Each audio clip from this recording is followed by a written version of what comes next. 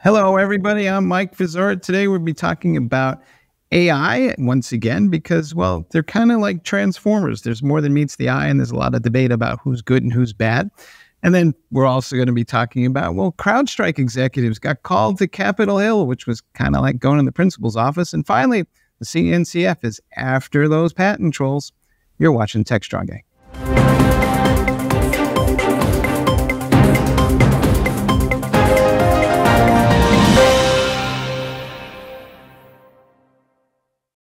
All right, folks, we're back and we got an awesome lineup as usual, starting with Mark Hinkle, who we haven't seen in a while. Mark, welcome back to the show. How you doing? Great. Thanks for having me, Mike. All right. And of course, then we have John Schwartz hanging out in Silicon Valley. John, always good to see you once again. So it's good to see you all. Happy to be here. And then our representatives from the Futurum Group today are Camberley Bates, who's out in Colorado, with also Mitch Ashley, who happens to be in Colorado. And I have a question. Have you two ever actually met in person yet? That would be too easy, Camberley. We have not yet, have we? We actually have in Paris. We met at KubeCon earlier this year. You know, I find it's just easier to fly. It's kind of like I have all these friends from NetApp that live here, or HP live here, and it's a whole lot easier to go to the conference and see them there than it is to have us together here. What a world. All right. So we got to just travel halfway around the world to meet somebody who lives across town. Isn't that the way of it? All right. Well, let's jump in.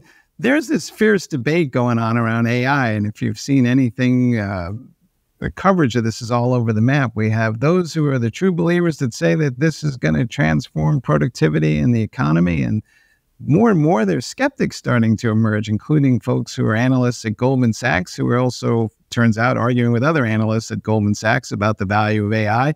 And this conversation is starting to get a little strange because, well, we've seen a couple of things happen. First, Anthropic is saying that they will generate $1 billion in revenue, mostly through API calls, and other companies are starting to make some money off of AI. But the folks that use it seem to be questioning what exactly to do with Gen AI and where does it fit into this whole thing. So, Mark, I know you follow this whole area closely, but is there a nuance in these conversations that we're not appreciating?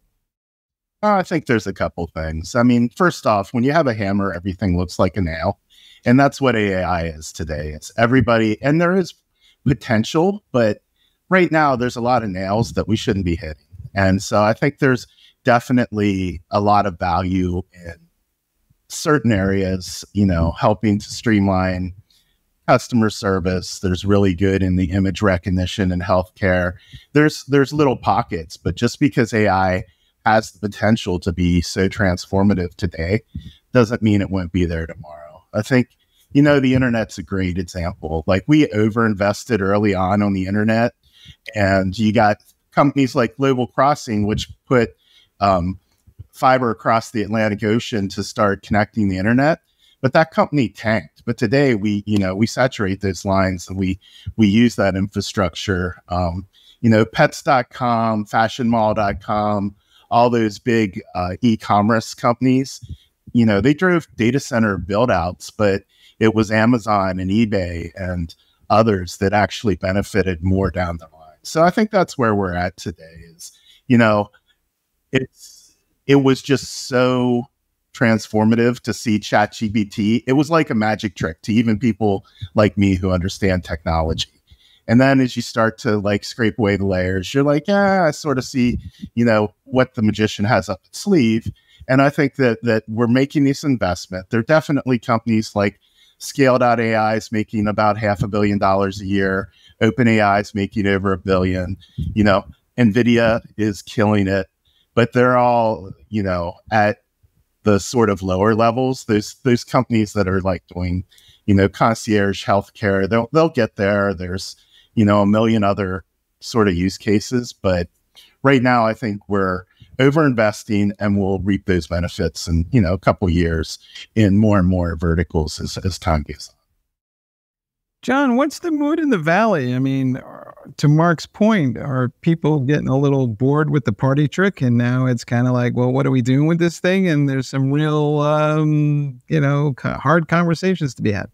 Well, when the market leader, NVIDIA, gets dinged for reporting less than ideal ROI in an otherwise incredible, exceptional quarter, you know there's something up. There's a level of impatience, angst.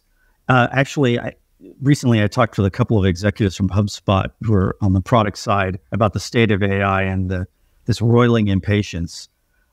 They both told me, and they made this comparison that Mark had alluded to earlier. They think that the current state of AI wave is somewhere to where the internet was in 1992 or so. So it's fairly early. They still believe that there's this gestation development period that they think it's a few more years before we eventually things take off and we have this inevitable fallout or maybe even an implosion where companies that are generating $10 million in revenue are valued in the billions. So that's years away. And you're right. These Goldman Sachs reports are like, it's clear as mud, right? No one knows, right? No one knows. Even Sheridan in his own report says much more is unknown than known, which basically means I don't have a clue. And I think that's the fear out here, especially companies like Salesforce. I always pick on Salesforce, but they scramble into this space thinking everything's gonna rise, the tide's gonna rise with all the boats, and it's early. It's just too early. I don't know. Mitch, is it too early for analysts to delve into what's going on in here? Because, I think John just gave the whole analyst community a back of his hand there for a second. Well, the analyst community. I didn't mean that. I'm sorry. I took it well. I'll talk to you later, John. Wait. I don't throw you into that group, Mitch. You're above and beyond. Okay, I want one of the good ones. All right. Okay. Camberley was too, by the way. I'm sorry for Camberley too. Okay. I'm talking about Goldman Sachs in particular. I'm sorry about that. In the analyst community, we have this very sophisticated term we like to use called FOMO, and that's what AI is all about. And I like Mark's example around the internet because, comparing this to something like blockchain, where there was a lot of hype around it, every security problem and a lot of other things can be solved by blockchain, and everybody in the security world thought, it's the next second coming of whatever, and it found its place, but it was way overhyped. In this case, it requires hardware. It requires, all the NVIDIA chips. It requires new kinds of data centers, especially with generative AI and all the investment it takes in training and the power to run those things. So, and the network to run it at 800 gigabit per second, interconnecting all these GPUs. So we are, again, over-rotating on the investment. I'm not saying we don't need an investment, but there's a bit of a land grab of, I better buy some land. I better at least put, a foundation on there so I've got my claim. I'm not sure what I'm going to do with it yet. And so we're in this learning period of what's the best use, besides chatbots, what's the best use of generative AI? And some people are figuring out. A lot of people are still working on it. At the same time, we have machine learning algorithms and models and AI models that some good work is happening in that too. For example, I just did some work with a company called FeatureByte, who was working on the problem of AI models are much different than software. They're very iterative between data engineers, AI specialists, and domain experts to get the model accurate, because it actually has to produce an accurate result that you're intending when you roll it into production. And they're working on sort of the slow parts of that process, how to speed that up. So there's some good things happening across the board. So we have to be careful not to whitewash everything as AI as way overhyped. It's Gen AI that's way overhyped. Yeah. Camberley, using Mitch's metaphor around staking claims and the gold rush, it seems to me that this is playing out all over again in a similar way to what we might have seen in the 1840s when, we had all the gold rush people, and the people who made the money sold shovels and jeans. So are the cloud service providers the makers of jeans and shovels in this whole thing, and they're laughing all the way to the bank? Well, I kind of think the team here is focusing very much so on the technology companies and commenting on where the technology companies are. So let's, move over to what we're really talking about in terms of AI, generative AI in particular, and what the impact is to companies and the rollout of the, if you will, the applications, the use cases, et cetera. And in order to do that, yes, I need GPUs, I need all the technology. Thank you very much for the servers and the infrastructure. But what really needs to be done is to create the models, as you were talking about, Mitch, that can be rolled out. Those models take time. And, one of the things that you can look at the big enterprises that are cautiously moving into this direction, first thing that they need to do, not only were they early on acquired all the technology and they're trying to figure out how to implement it, but the other big thing that they had to do was address all of the legal, priorities in terms of compliance. How are they going to approach it? How are they going to keep this thing from doing things that would, harm the brand? They needed to get that done. Then they need to set this up, and you have two different types of companies. This was really well said. This week I was with NetApp, and George Kurian, who was talking about there's two kinds of companies. There's ones that have well-ordered systems and data, and they can train because they've got well-ordered systems and data that can then. Other companies that he's talking to, he says they're a year or more away from being able to do this because they don't have that discipline. We heard the same thing from Jeff Clark at Dell, with the companies they're dealing with. So you have companies that can move rapidly and start delivering, but they still have, they're looking at things like risk. They're looking at things about how, what will I do with the company? And that means things are going to move a little bit slower to make sure they are right. We've seen the ugliness that this can do. So they're going to go, whoops, let me hold back. And I think that, I'm sorry, but Wall Street doesn't understand this. Wall Street thinks you can flip a switch and run with the technology. And, and so they're hyping it. They are certainly hyping this.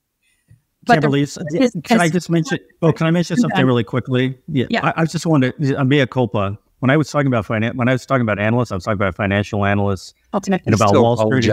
I know, I guess the Catholic nature of me, but no, I actually think this is a trap, and this is something as a financial journalist, and I've been absolved of that. You see this overreaction by the day, not just by the week, by the day in terms of how stocks move. So I just wanted to interject that because this is a hyperscale, and for these guys, their opinions might change every 20 minutes, and let alone every day. A couple of our fathers there, and you're fine. Okay, we can move on. I mean, they do have, and those guys have the FOMO, and they should actually. I think they should be ashamed of themselves for what they're doing. Yes, right. I am benefiting personally.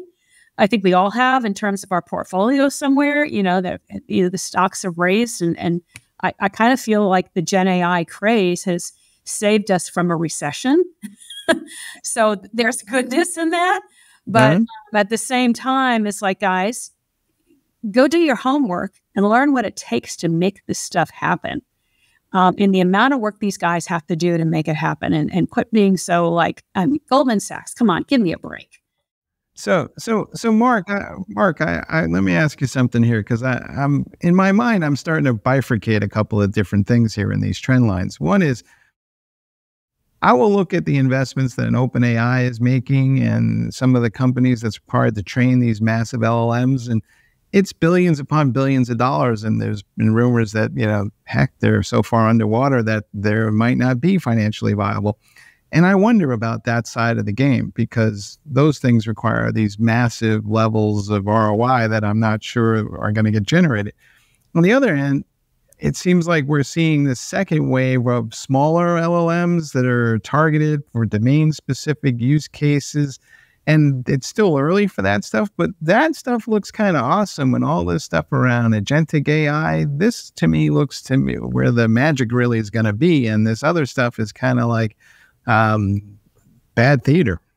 Yeah. So I think there's sort of these sort of grandiose moonshots. So let's just talk about LLMs. So there's the whole idea of AGI is artificial general intelligence. That's human grade intelligence. That's ways off. What's here today and what you're mentioning is what I'm looking at is more of agentic workflows and specifically persona based. So sales development reps, customer service reps, scheduling agents, things that have very narrow scope. It can do that pretty well. And over time, we'll have agents that can solve general problems, but that's a ways off because of the reasoning problem.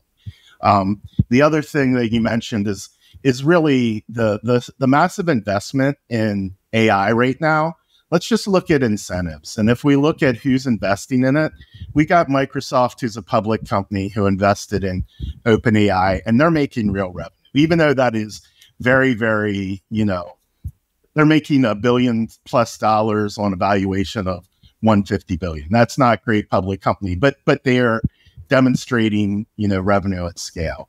What isn't demonstrating revenue at scale is this 100,000, different startups, and they're being invested in by venture capitalists who aren't going to make money on the actual appreciation in general. They're making money on their management fees, and for them to scale their businesses, they want to invest more money, which is good for us in general as an economy and society, but probably not so good for the people that put money into those funds, because we know in these large funds that they simply don't return what the S&P 500 does. So I think what it all boils down to is, you're right, the narrowly focused LLMs are really solving a lot of the tasks that are making us not nearly as productive as we could be today. I think in the long term, a lot of this investment is going to be for things that may trickle down into other more successful companies, but it is overhyped in a lot of areas today. And, the hype is I think it's called, there's a name for it, Amaya's Law or Amara's Law, where we vastly underestimate technology or overestimate technology in the short term and underestimate it in the long term. And that's AI for us today. If I can add into that, I think it was last March, I met with the folks from Swift, the transaction people, the international transaction people. And they were presenting on the foundational model that they were building that had to do with looking at international fraud transactions. And their ROI that they were painting was in the multi-billions of dollars of the return on investment, because how big the fraud is internationally. And out of that, I went, wow, and exactly what you were talking about, John, it's this wildness about saying, okay, so we're going to see every industry coming out, and in sub-industries coming out, some level of foundational model. And those people are probably going to use the LLMs, the large language models, to build those things. I mean, you guys are smarter than I am on the technical side, but I would assume one of those pieces, whether it's chat or ChatGPT or OpenAI, whatever it is, that's going to come in, and they'll use that as some sort of process to treat these foundational models, build that foundational model, and then bring that out to the market and sell it to the different people within their industry. So that's another market that's going to come up. Camberley, I hosted a panel on Tuesday this week, and we had a gentleman from MasterCard talking exactly about that. They're using AI for fraud. And it's one of those, you have to play catch up, right? You're continually modifying and adjusting the models to chase after whatever the latest techniques are. But one of the things it really stood out for me, to quote the great prophet Cuba Gooding Jr., show me the data. It's about the data. It's not about having the chips. It's not about having the model. It's the data and the data governance, what it contains, and what regulations and governance you have to manage. Think of the SWIFT people. Think of MasterCard, Visa. What PII is in that information? What has to be anonymized? Where is that data located? Where is it being processed? In what model? In what data center? In what country? Right? And I have different requirements of how it has to be managed. What security requirements or what security guidelines have been implemented there.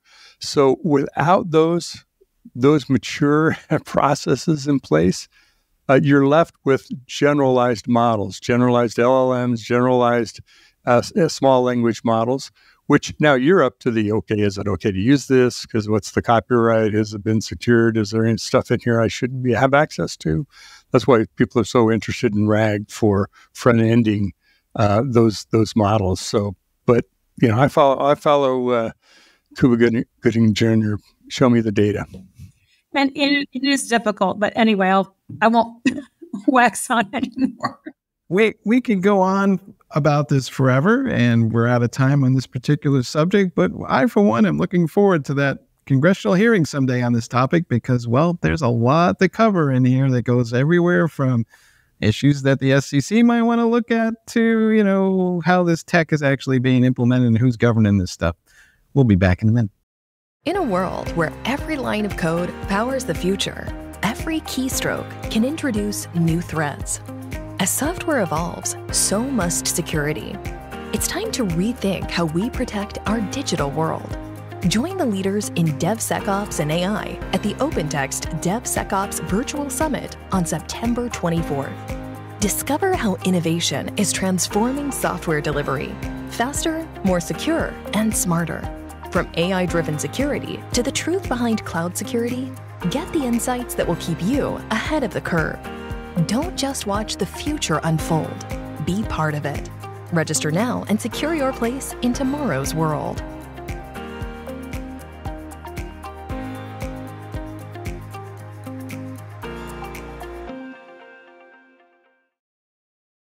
All right, folks, we're back. And yes, we're talking about congressional hearings. And the folks from CrowdStrike were invited to Congress to testify and explain their behavior that led to this massive outage that affected, I think it was 8.5 million devices around the world when all was said and done. The first thing, of course, was they apologized. But John, you and I both watched this hearing. What was your take on what was going on here? I mean, it seemed a little cordial in times. Yeah, it was surprisingly muted. Adam Myers is the Senior Vice President for Counter Adversary Operations at CrowdStrike. To start things off, he read a long, apologetic, contrite statement, kind of in line with what George Kurtz, the CEO, has been saying. George Kurtz also met with one of the committee chairs, Eric Swalwell, who's a congressman out here. And so there was kind of a very, very contrite, conciliatory nature to it all, which is in stark contrast, Mike, as we've experienced with these other hearings where you have a bunch of cowed tech leaders being grilled by Congress and making promises and saying they would defer on decisions. In this case, actually, CrowdStrike laid out some minor changes they've made so far in terms of the speed with which you would adopt your software updates. And they were mentioning they had just met with Microsoft on moving forward on this. What was interesting was that I think, given all the hearings that are going on, and in this case, there was a basic fundamental understanding of what happened for the most part among the congressional members. Of course, there were some cringy moments, is when a representative from Tennessee earnestly asked if AI was to blame for the faulty software updates, and other members insisted on calling it a breach. But for the most part, it was kind of a healthy interaction, almost a mature conversation, which is something we're not used to in these hearings. So I thought of it as a positive going forward. Mitch, I watched this thing and I kept looking at it and I'm going, DevOps, say DevSecOps. And it did not happen, but clearly what they're doing over at CrowdStrike is they're going to manage the content updates the same way they manage the code. And arguably that should have been done from the get-go, and hopefully more people are doing that. But maybe that's the lesson we're all learning from this, is that, you know what, content is code. This could have been monitoring software on computers. It didn't have to be security software. This was not a security breach. Actually had nothing to do with security other than that's what the CrowdStrike Falcon agent does. This is a software release process. Yes, there may be some QA issues also before you get to that point, but the fact that is pushed out so rapidly without recognition that there were issues. And so you usually stage releases, not just in your environment, but also in customers, especially someone that can have that kind of impact. So that to me is where the gap is. I don't know what penalty box you were in that you had to watch the congressional hearings. I wasn't in that penalty box, but I doubt they talked about software releases. That's what we need to be addressing. And not just CrowdStrike. We have a lot of other people running agents and software on our computers that potentially could have some catastrophic damage. Maybe not as large, but let's get to the real problem here. Yeah, Mitch, it was interesting because Myers was trying to explain to them how the process works. He was mentioning there are 10 to 12 updates a day. And again, it would always veer over towards it. How is this a security risk? And you can sense his frustration, but there's really very little he could do. But I think he did a good job of explaining this is how this works. And again, there was the amount of clueless questions, and I don't mean to be harsh, but the amount of clueless questions were a minimum this time at least. Yeah, there was two Congress people who understood the difference between pushing out everything all at once and pushing code out in stages, and understanding that gave you an opportunity to roll things back. And so, 2 out of, I don't know how many people were on that committee, 10 or so. There's hope. You're saying there's hope. There was some hope in there. I was not completely chagrined to see the level of questions, but yeah, there are other people there who, couldn't buy a clue in how they got on the committee. I don't know. But Mark, I mean, is this all theater, do you think, or are we going to pull something out of this? So I've found it all sort of humorous. I feel like politicians trying to manage tech is like, I don't know, having someone who's never played chess coach a professional chess team. They understand how to move the pieces. They have no idea how to win the game. It's all good intentions, but at the end of the day, I think the market needs to decide, CrowdStrike and Delta, just because Delta is a regulated industry more so than others with the FFA. I guess that's why they took this on. But, the bottom line was it was just incompetence, and it wasn't gross safety incompetence. It was gross, operational incompetence from CrowdStrike in the way that they put out, releases, Delta in the way that they handled, upstream releases from their vendor. And then the thing that made it a little bit, more complicated than other application releases is that the CrowdStrike software in Falcon has access to Ring 0. And what it did was it bricked computers, and they couldn't roll back because it required physical intervention. Like if it was a website scheduling update, they could have rolled it back and probably have that in place. But because they're a sort of, highly secure application, and if you, don't understand how the chess game is played, that seems really scary. But the really scary thing is that somebody's CIO didn't have SOPs that allowed for, secure rollout and rollback. And like you said, all they needed to say was DevOps, platform engineering, welcome to 2024, get your stuff together. And I'm sure after you drop, the market is actually probably doing more to enforce this than, like you said, the very cordial government hearing. That's all theater at the end of the day. When your stock drops, you got to reinvent yourself and update your products so that your customers stay there. Because I know my brother has an MSP, and they don't sell CrowdStrike, not because there's anything wrong with CrowdStrike. They're like, it was a premium brand and it was overpriced, and the margins were, really good for CrowdStrike and not good for him. I think that the market will CrowdStrike will react and offer better options, better education for your customers, or people like SentinelOne and, Microsoft and everybody else that does endpoint protection will, benefit from it. John, there was one lovely, awkward moment during the hearing when one of the congressmen asked the representative from CrowdStrike, so we think, estimates are that this thing cost about $50 billion in damages, and what are we going to do to make everybody whole? And that was followed by a long pause of silence and a little hemina, and then the subject got changed. So, yeah, sound like a debate answer, right? Let's talk about immigration. Sorry. Anyway, sorry about it. I couldn't resist. But the one thing that always plays out in these hearings now, and plays out in something even our President Biden would talk about, the profound risks associated with AI. Here's what I think has been going on, and people in the industry know this is what's the lawmaker's point of view. There's a backdrop of overcompensation for not letting what happened with social media affect AI. So they're trying to get ahead of the problem. So in their kind of the earnest attempt to do so, they're scrambling. Mark said they're playing checkers while the industry is playing 3D chess, right? They're just trying to maintain any type of tangential holding of people accountable. So I think that's what's happening. So they're overcompensating. Again, they're kicking themselves over all the damage that's been done by social media, and they don't want this to happen. But I think in so doing, they've overcompensated by looking at every conceivable thing they could find wrong with the technology that's going to do incredible things.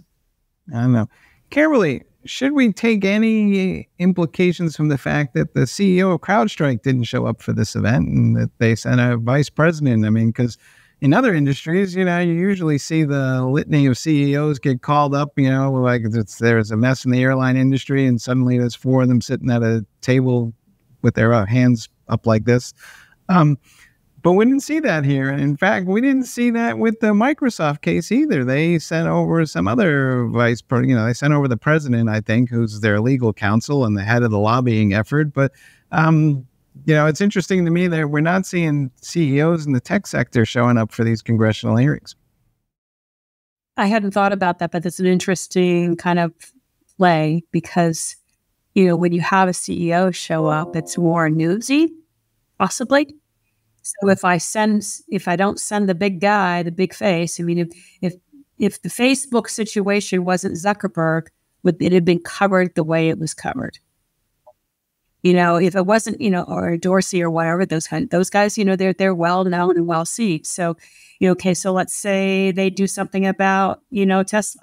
If Musk showed up there, he would just be all over the front page of the New York Times, maybe. If he sent his chief scientist on to talk about self-driving, or autopilot and that kind of thing, you're just not going to have the press numbers. So, and then I could probably justify it by saying these people probably know more than whatever. So I think it's kind of maybe a PR move. I don't know. You have to go ask them. I'm just speculating, and I know nothing.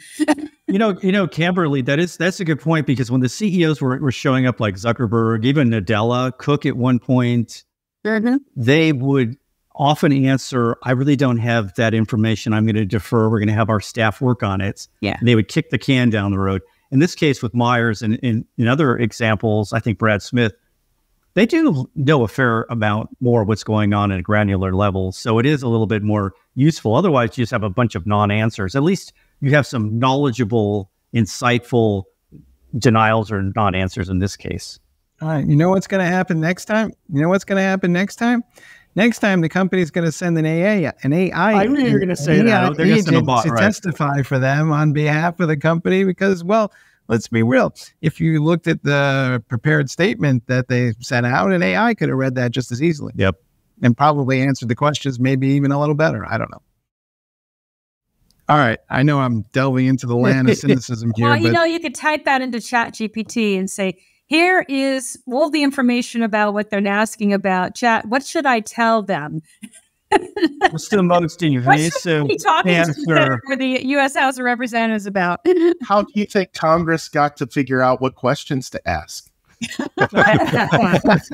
Well, we should have bots. We should have agentic agent. We should have agentic AI for both the questions and the answers, and just view it virtually. Right. Save a lot of My agent will talk to your agent. I think to your point about the fact that the CEOs didn't show up is really these congressional committees have no teeth. If it was Lena Khan from the FTC calling them in, it really, I just watched enough clips to get the same impression that Mike has been giving. Is it's a bad cocktail party, and they probably should have broken it up before they start. In the future, though, that AI agent is going to have to confer with an AI agent lawyer to answer the questions that are answered by the AI agents that the Congress people have. So, you can see how this whole thing will just be like, hey, let's skip the whole meeting altogether and just publish the transcripts and call it even. I think that's where we're headed now. All right. Well, folks, I guess I'll be sad when that happens because there just won't be as much drama in the world, but it is kind of where it's going. All right. We'll be back in a minute.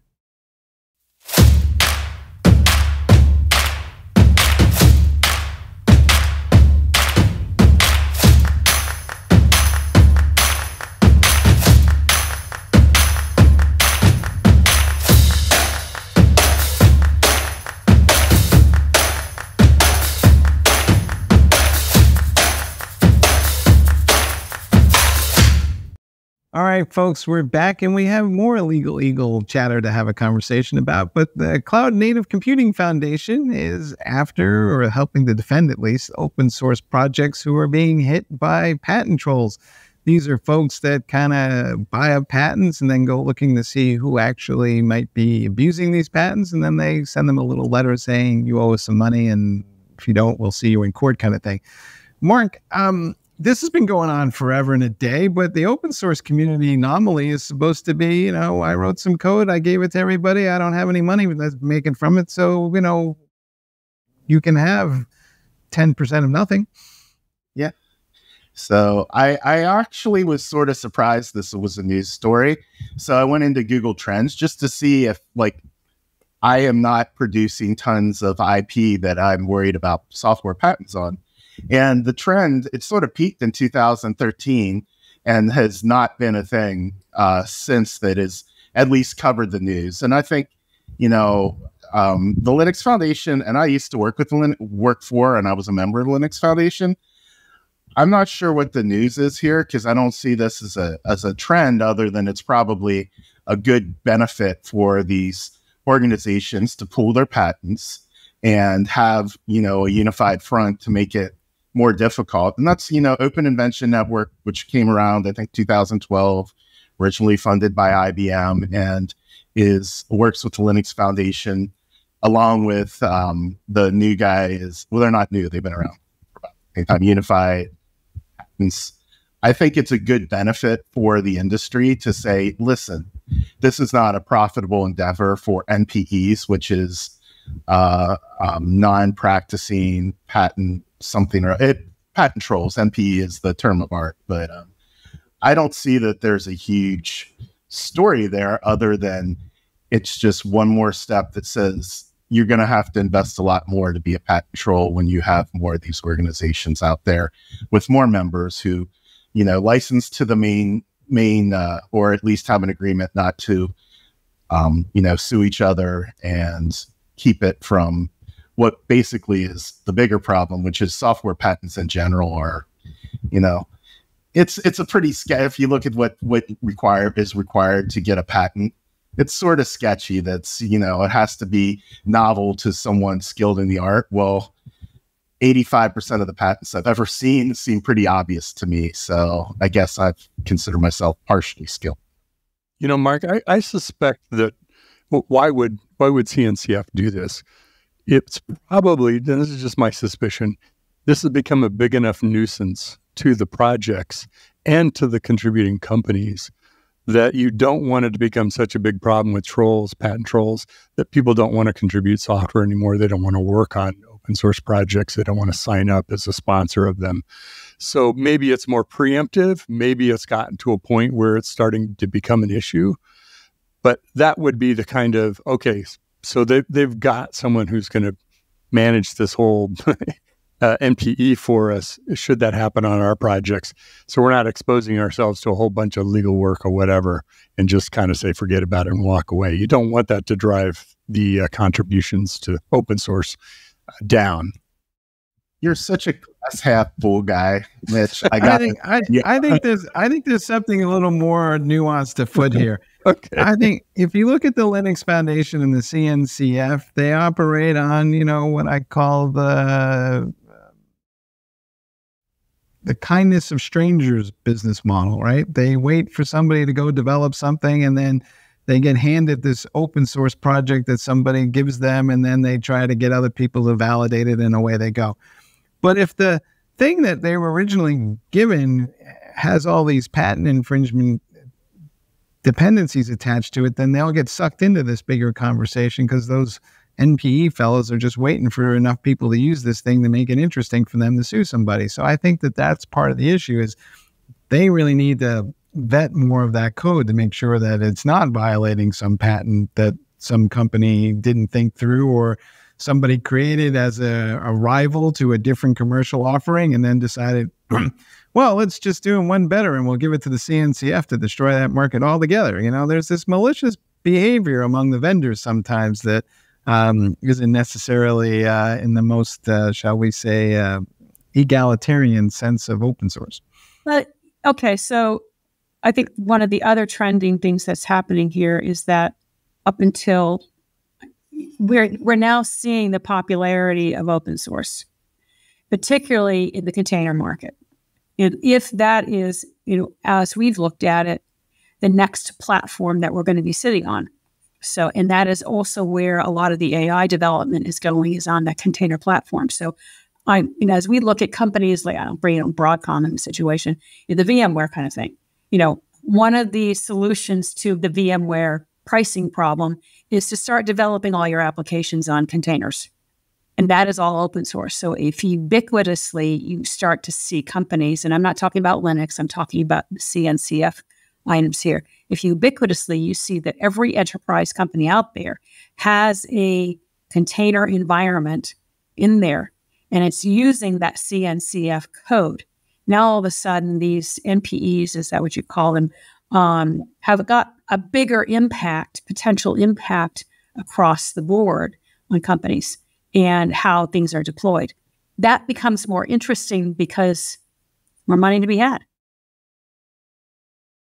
So I have a little. I don't know. Argue against me here. I think you're touching on something important, and this is my combination of, cynicism and practicality all in one. What you're bringing up is that Kubernetes and container platforms are mainstream technology now. And this is a trade organization that wants to make sure they're the guardian of these assets. And in the early days, when you joined CNCF, you joined because Kubernetes was hot. It was mainly, vendor dominated by people that wanted to sell stuff to end users. Now it's getting into a maturity phase where you start shoring up and doing all the boring, mundane things like protecting from patents. And this, in my opinion, is really just a new feature to make sure that they keep growing the foundation, that there's member benefits, so that Kubernetes becomes, is a stable place for people to continue to deploy it.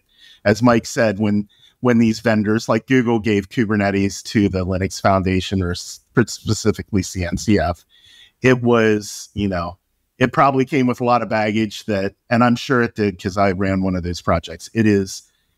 You're shoring up a lot of holes, and then you're taking into account a whole industry. And I think that this is not a new trend or anything. I think it's just, let's make sure that we're continuing to add value as a trade organization and making sure that Kubernetes is well maintained for a long time. And that's what the Linux Foundation does, is they keep the kids from, they're a referee on that soccer field of technology, along with they're a guardian for this technology to have a long life that, everyone from CrowdStrike to Delta to, eBay to Amazon is using in their infrastructure. And we want to make sure that upstream provider, that center of gravity is, well maintained.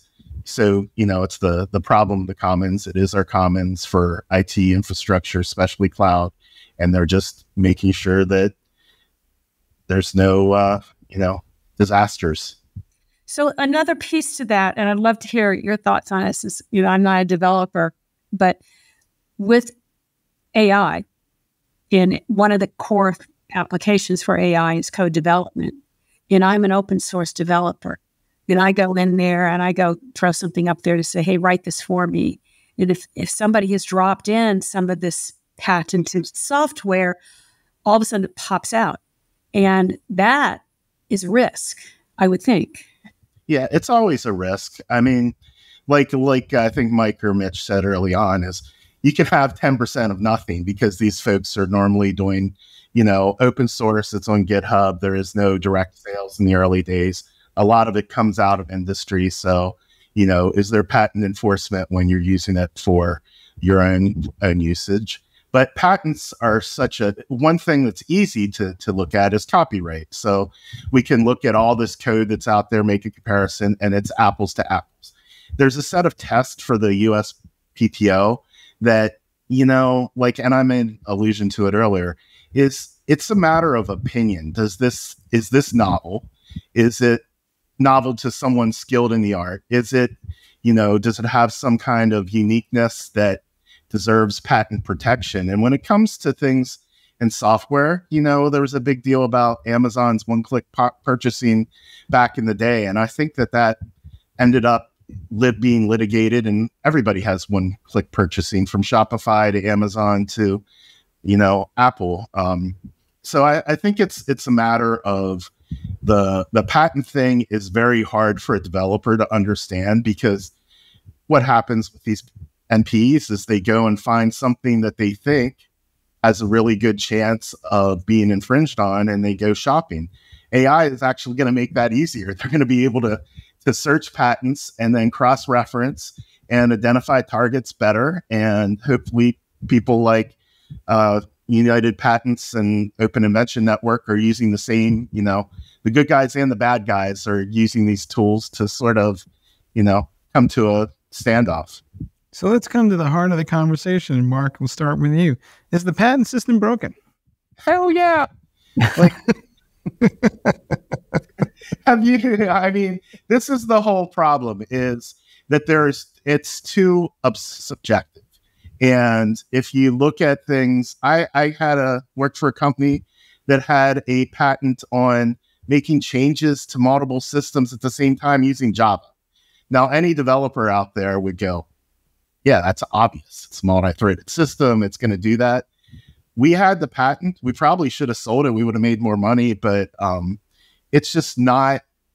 There's certain things that are patentable, and the problem is that you're at the mercy of how much money you have to spend putting into the patent, and how much time, and how good the patent inspector is, whether they issue a valid patent, and then whether or not somebody wants to challenge that. So when there's patents for something with not a lot of competition, great. When there's a lot of competition and there's money there, then I would tend to guess that it's just not a good system. And Germany doesn't have it for that reason, plus many others. But I think our software patents are not a great thing for our industry. I'm going to jump in and say I think it's run its course. We are at a point where companies do patents for defensive reasons, purely in some cases. So when and if they get sued, they can trot out whatever things they may have that may argue against what the claim is against them. On the other side of it, there's startups oftentimes that won't do patents. They don't want to go through the process. It's not worth it. Their valuation is not going to be based on how many patents they have. Other cases they are, maybe in pharmaceuticals or something, but not in the software business. I'm not saying people don't ever do it, but it's not a given. You got to protect all of this with a patent. So at some point you ask, what's the value of it, other than in certain cases where it does influence valuation of a company, or the defensive part of it is just because we're all just in legal battle with each other, and the patents are the weapon. So let's take the weapons away and see what the legal battles look like. You know who has a lot of patents and then regularly takes people to court over it? IBM. They're probably at the forefront of this thing, right? A good friend of mine wrote a lot of those. So yeah. And IBM is the one that originally funded the Open Invention Network, if I recall. I think that's right. And I think you're right. Those patents were more profitable, and now I'm sure that they're probably less profitable and more expensive. And also, we just don't have the same R&D costs to recoup from software that we do in pharmacy. So that makes it a different, game. All right. So should we, at this point, fund an effort to go and find, all the patents that are owned by some entity that's not actually building software, and review those patents and challenge them? And at the same time, maybe have a moment in time where we all agree to hey, we're going to give up our patents for all these silly things so that they don't fall into the hands of these folks. And we can just have a moment as an industry and say, let's put this to bed once and for all. Is that kind of like bringing all our guns into the middle of the town square? Kind of. Yeah. And actually, I think that is what the intent of these companies are. I think you license those patents to those OIN and United Patents, and then they have them in the portfolio, even though you maintain ownership, but with other conditions. And I think you hit it right on the head, Mike, is everybody should be bringing their guns to this town square, not just some of the people. That was Camberley's idea, but yeah. Yeah, sorry. What's the movie where the American revolutionary people to do? So there we go. That didn't work very well for the Brits. That was both. I think there's a movie, I can't think of the title. It's the Night of Anarchy. Basically, all laws are taken off the books, and people go to the street. Well, that's the one night a year where all hell breaks loose. Yeah, exactly. Maybe we do that with patents and see what happens. That doesn't end well, but maybe we do need some patent control legislation. It might be more successful than certain other control legislation that we're putting out there. Well, it was called the Purge, Mitch. Purge, it's an appropriate thing that we should do with software patents. So I agree wholeheartedly. I thought you might sign up for that. That was pretty ugly. Oh my gosh. All right, folks. Well, I enjoyed the conversation today. I want to thank everybody for participating, and I want to thank you all for watching. Coming up next, of course, we have Ira Winkler has a few opinions about this whole return to the office thing that Amazon is pushing through, and it may surprise you that, he has issues with all those, what does he call them, keyboard warriors who were giving Amazon a hard time about, well, it's called get a job, go to work, and there's no such thing as a perfect job, so grow up. Anyway, folks. Put your big boy and girl pants on. Go to work, go to the office. And after that, we have a great lineup of Techstrong.tv content. We invite you to check that all out. Until then, we'll see you next time.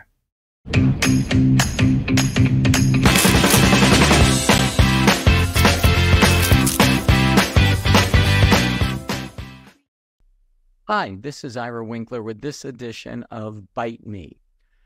Today, I want to address, and there's so many things that actually come together on this one.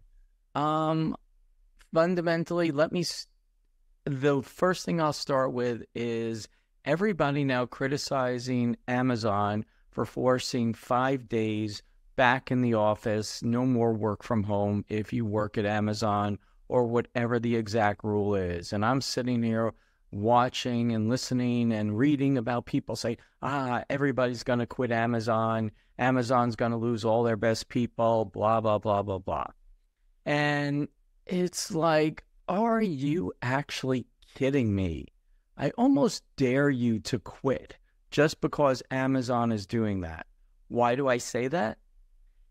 Today, in the same breath, I see something about IBM laying off 7% of their workforce or something like that. Yesterday, I saw that Cisco was laying off 17% or something, some outrageous numbers. Thousands of people are being laid off.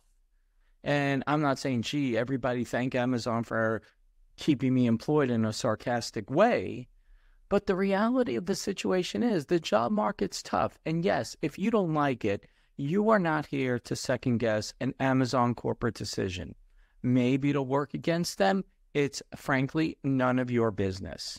The reality of the situation that you have to consider is that if people don't want to work there, they won't. Most people, unfortunately, do not have the option. So you standing there being a keyboard warrior saying, aha, now everybody's going to quit Amazon. Again, I dare you to find it. You don't even work there in any of the cases I've seen where people have been criticizing Amazon. So, to that extent, and at the same time, this is kind of also related because I periodically see lots of people complaining about job advertisements. And they'll say, how could these people look at, they're only paying $50,000 for what's claimed to be an entry-level person that needs a CISSP, whatever.